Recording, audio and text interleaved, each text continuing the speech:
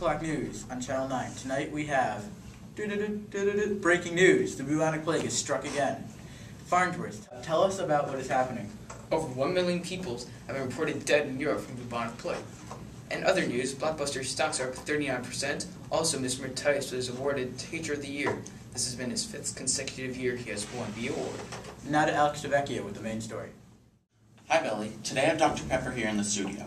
He's here to tell us about the symptoms and warning signs of the bubonic plague. Thanks for being here, Doctor. Glad to be here with you, Alex. Doctor, what would you say is the biggest warning sign of this horrible The illness? first sign of the bubonic plague are fever, trembling, weakness, and profuse sweating. Well, that's good to know. Can you tell me a little bit more about the symptoms that develop after the disease progresses? After the first signs, smooth, swollen, painful lymph glands appear called buboes. We know the survival rate is low, so why is it that so many people are dying from the plague? Because the climate suddenly got colder, the world was in the midst of a long war and famine, and urbanization promoted the spread of the disease. Are there any alternative medical treatments for the sickness?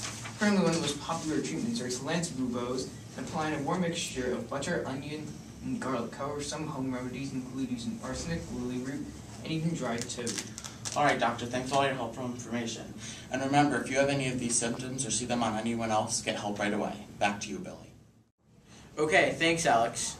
This just in. We have a live report with a victim with this disease. Over to Mr. Lynn, Channel 9 field reporter. Go. I'm here at the home of Mr. Sickman. Thanks for spending some time with us. You're welcome. So, could you tell me, when did you start feeling sick? About 2 or 3 days ago, I started getting these bumps on my body.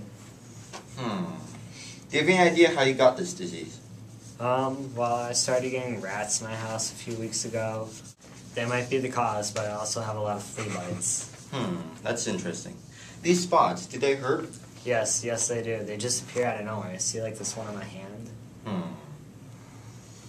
Okay, we've had experts talk to us, and do you want the good news or the bad news first? Surprise me.